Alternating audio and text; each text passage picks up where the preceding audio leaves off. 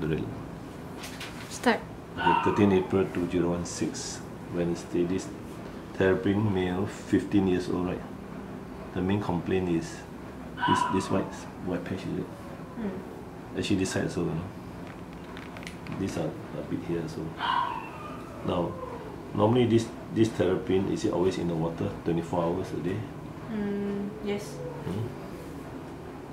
So this is a male. Normally male is. Let me check with the male, female. It's hard to tell from here. Is it active?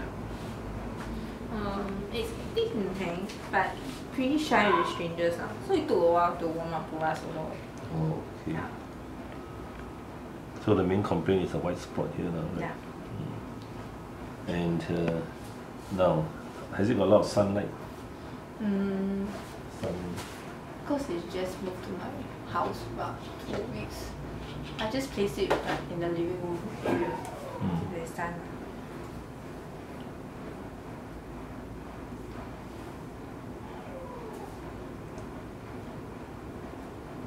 Compared to this, was there any injury? Just been climbing up something and falling off? No, I never.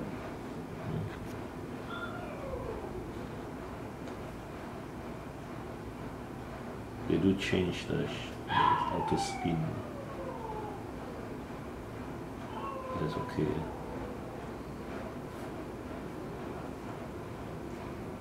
Now, do you give calcium? No, I just give the whatever the food thing. And I think I need. What food is that? This. Is it meat? It's not meat. It's The pellets. The pellets. The floating pellet. And then once in a while I'll feed cabbage also. So eat a variety. Yeah. Variety of food. The eyes is okay. You can see the eyes. Actually, what is the white spot? This one is the part of shell rot. I mean the shell is getting rotten because of the water. Oh. The water is very dirty also, right? Do you change water every 2 days or every day? Every 2 days. And then it has been in the water for a long time, right? 24 hours a day? Yes. Does it come out for basking? Is there a space for them to come out to dry up? I something put on the rock, that kind of. But does he do that? Yeah, sometimes he does, sometimes he doesn't. Yeah. So you're spending too much time in the water and not enough sunlight. You don't have ultraviolet, right? Yeah, I don't have. Don't have, huh? So is it I have to bring out to sun? You have to, it's we call it the shell rot. Oh, Although okay. it's not rotten yet, it's not very soft. But when it gets worse, it'll be soft, you see. This one is soft already compared to this part. Right? Oh, okay. These are more solid, you can feel it. Huh? All these are starting. Yeah. So the fungus comes in and the bacteria, so it drops off, it cracks. Oh, okay. So what we do now is 50% in water and 50% out of water. Okay. So she eats in the water. He eats in the water, right?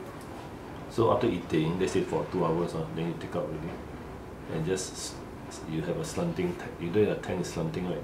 So one part there is water, one part there is no water. Oh. So it can come out and dry out. So the longer it's dry, the chances are better of recovery. Okay. So I give an anti-fungal wash, cream, wash and cream. You wash already, then you apply the cream a little bit, Oh, okay. and then let it dry. Normally it takes about a month. Now there are other parts coming out also. The other possibility is it likes to climb up and crack, scratch something.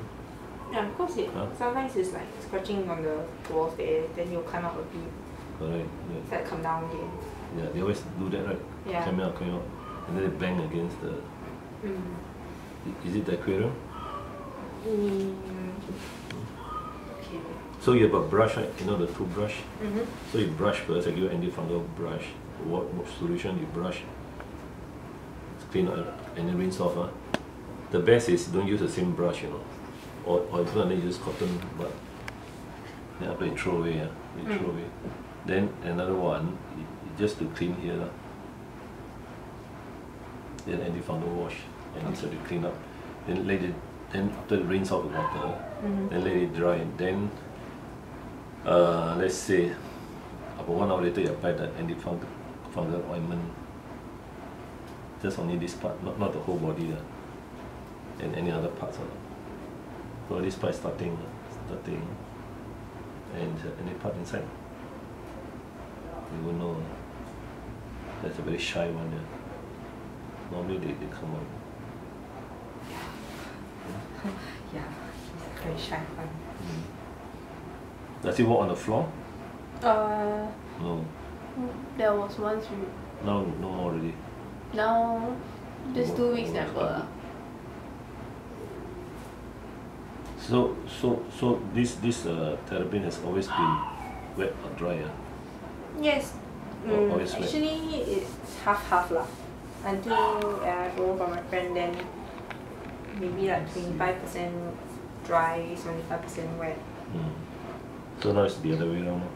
Yeah. I'm just trying to see whether it's a male or female, because normally you can tell from the vent. If the vent is very near to the end of the tail, then it's female. Oh. If the vent, you can take out. If the vent is slowly. Cannot. Okay, you see the vent. Is it near to the No, end? it's on your here. Here. So this is a male. Male, the vent is further back to the tail. Female, the vent is closer to here. So it confirms a male. And also the claws are very long in the male, but you have clip off, right? Yeah, clip off. So these are the two characteristics. The head is smaller in the male. Oh. The female, the head bigger, and then the size for the same age is much bigger. So do you wash every day or not?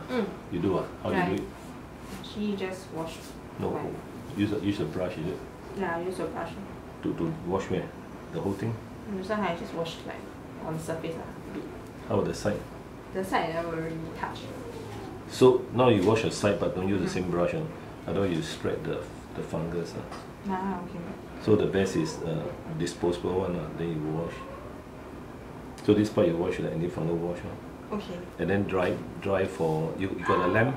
You don't have a warm lamp? Warm lamp. Or ultraviolet?